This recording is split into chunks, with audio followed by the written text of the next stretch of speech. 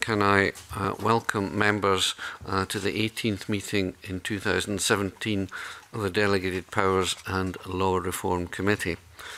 Monica Lennon is unable to attend the meeting this morning and has submitted her apologies. Pauline McNeill is attending the meeting this morning in her place. So we'll move to agenda item 1, which is declaration of interests, and I'd invite Pauline McNeill, in accordance with section 3 of the Code of Conduct, to declare any relevant interests. Okay, thank you very much. We now move to agenda item 1, which is instruments subject to affirmative procedure, and no points have been raised by our legal advisors on the draft Criminal Justice and Licensing Scotland Act 2010 Consequential Provisions Order 2017, or the draft Mental Health Cross-Border Transfer Patients Subject to Detention Requirement or Otherwise in Hospital Scotland Amendment Regulations 2017, or the draft Mental Health Cross-Border Transfer Patient Subject to Requirements Other than Detention Scotland Regulations 2017. Both mental health instruments contain minor drafting errors. Where an instrument is laid in draft but a drafting error has been identified, the committee has to date tended to recommend that the instrument should be withdrawn and relayed with the error corrected. If there is no time for relaying, then there is the option of laying an amending instrument. That is, in our view, the normally correct approach. However, in this instance, the numbering and cross-referencing errors are highly evident. And in this particular instance, the Scottish Government has considered the matter and decided that the errors should be corrected on the signing copy. The committee could agree that it may appear disproportionate in this particular instance that the regulations should be withdrawn and relayed, or that there should be an amending instrument. So, as a very limited exception to the committee's normal approach, therefore, are we agreed that we could accept the proposed approach of correcting this highly evident error on the signing copy? Are we agreed? Thank you. Otherwise, is the committee content with these instruments? Thank you. We now move to agenda item 2, which is instruments subject to negative procedure. The next instrument for consideration is the Loch, Carron Urgent Marine Conservation Order. Could I have some more coffee, please? 2017 SSI 2017 number 158. A separate order, the Loch Carron Nature Conservation Marine Protected Area Order 2017, has designated Loch Carron as a Nature Conservation Marine Protected Area with effect from the 19th of May 2017. That order provides that the flame shell beds within Loch Carron are protected features. The order, which the committee is now considering, has been brought into force urgently to further the stated conservation objectives for the Loch Carron Marine Protected Area Order. This order fails to comply with the 28-day rule in section 28.2 of the Interpretation and Legislative Reform Scotland Act 2010. Section 28.2 provides that an instrument subject to the negative procedure must be laid before the Parliament as soon as practicable after it is made, and in any event at least 28 days before it comes into force. The order was made and laid before Parliament on the 18th May 2017 and came into force on the 20th of May 2017. Therefore does not respect the requirement that at least 28 days should elapse between the laying of an instrument which is subject to the negative procedure and the coming into force of that instrument. Accordingly, does the committee agree to draw the order to the attention of Parliament under reporting ground J, as there has been a failure to lay it in accordance with section 28.2 of the Interpretation and Legislative Reform Scotland Act 2010 for the reason I have just outlined? Thank you. Also, does the committee agree to find the failure to comply with section 28.2 to be acceptable in the circumstances as outlined in the letter from the Head of Marine Conservation on behalf of the Scottish Ministers to the Presiding Officer, dated 18th May 2017 and included in our meeting papers? Thank you.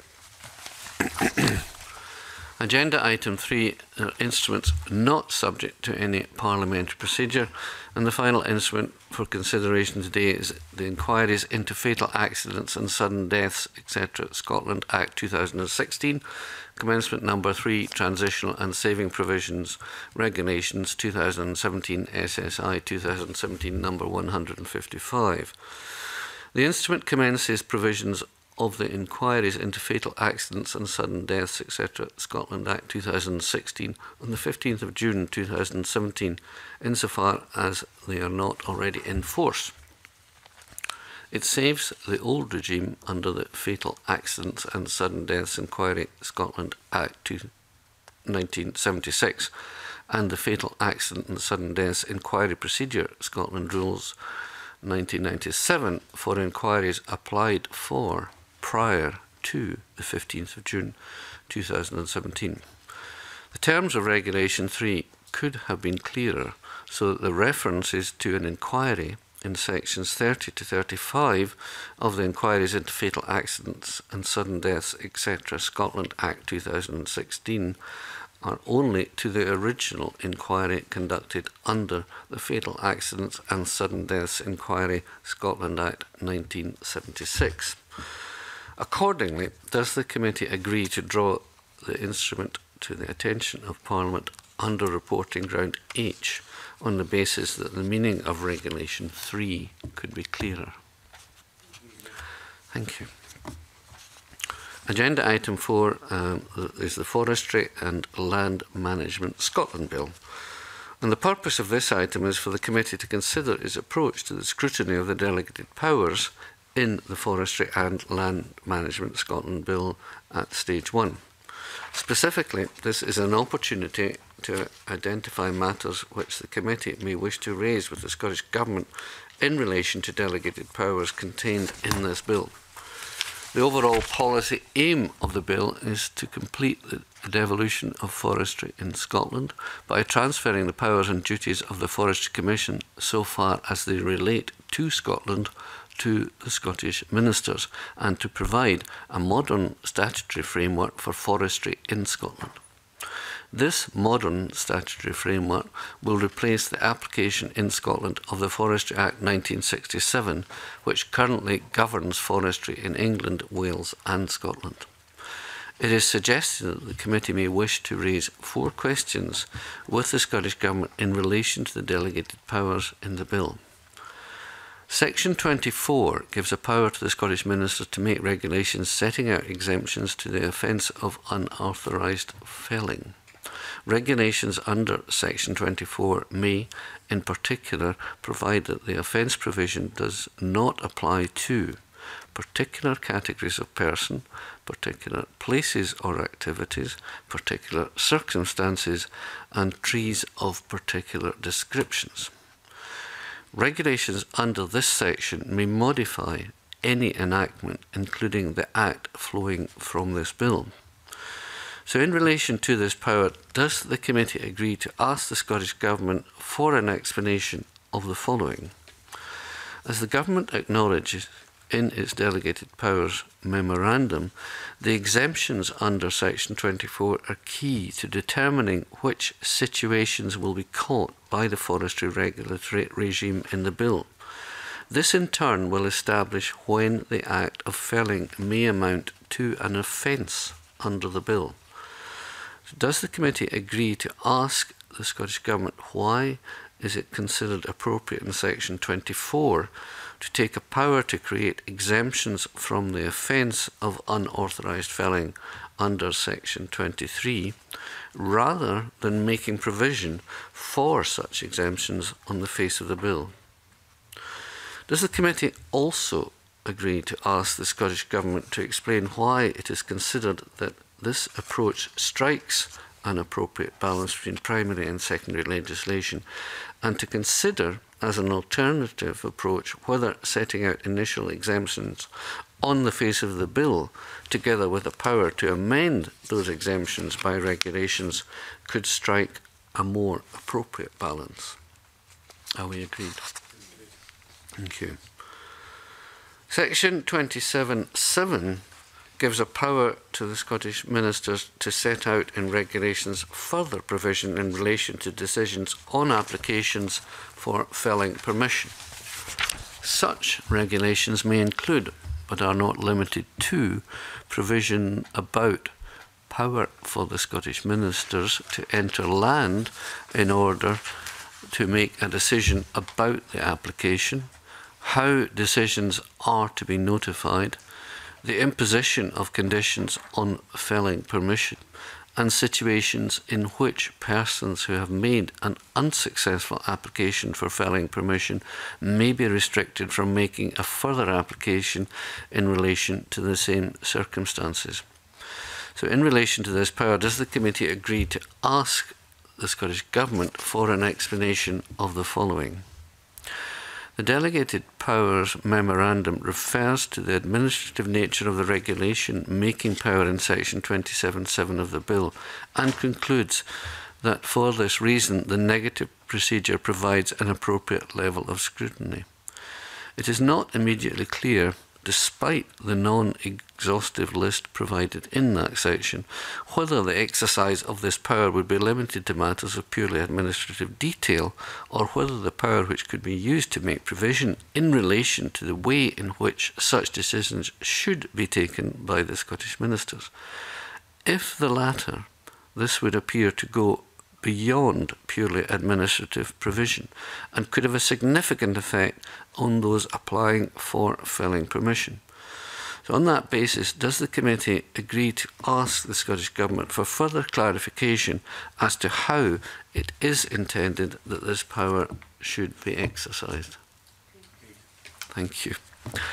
Section 29 provides that a person suffering loss as a result of the Scottish Minister's decision to refuse an application for felling permission is entitled to compensation in accordance with regulations made under subsection 2. Section 29(2) provides that such regulations may include, but are not limited to, provision about persons entitled to compensation, the procedure for applying for compensation, information to be included in applications, the way in which compensation is to be determined, the way in which disputes about compensation are to be determined, and detail on appeals against compensation. In relation to this power, does the committee agree to ask the Scottish Government for an explanation of the following? The Delegated Powers Memorandum refers to the administrative nature of the regulation making power in section 29(2) of the Bill and concludes that for this reason the negative procedure provides an appropriate level of scrutiny. Section 29(2) provides that the regulations made under that section may include, amongst other things, provision about persons who are entitled to compensation. To the extent that this could extend to a provision setting out in what circumstances may or may not be entitled to compensation, thereby affecting the scope of the compensation provision made by section 29(1). This would appear to go beyond purely administrative provision and could have a significant effect on those persons who suffer loss as a result of a refusal by the Scottish Minister to grant felling permission. So on that basis, does the committee agree to ask the Scottish Government to provide further clarification as to how it is intended that this power should be exercised? Does the committee also agree to ask in particular for an explanation of the policy intention underlying the taking of a power to make provision about persons who are entitled to compensation and how it is intended that this will interact with the provision in section 29(1) that a person suffering loss as a result of the Scottish Minister's decision to refuse an application for felling permission is entitled to compensation in accordance with regulations made under subsection 29(2). Have we agreed to that? Thank you. Although not a power to make subordinate legislation, it is also suggested that the committee may wish to raise a question about the power delegated to the Scottish Ministers under section 64. Section 64 gives a power to the Scottish Ministers for the purposes of our for the purposes of or in connection with the carrying out of their functions under the bill to impose charges of such amounts as they consider appropriate.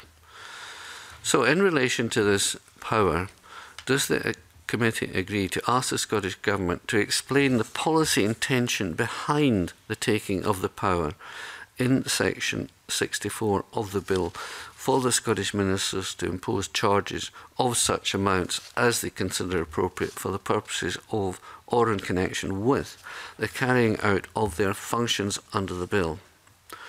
In particular, does the committee agree to ask for an explanation of the circumstances in which this power might be exercised and the types and level of fees which might be imposed under this section?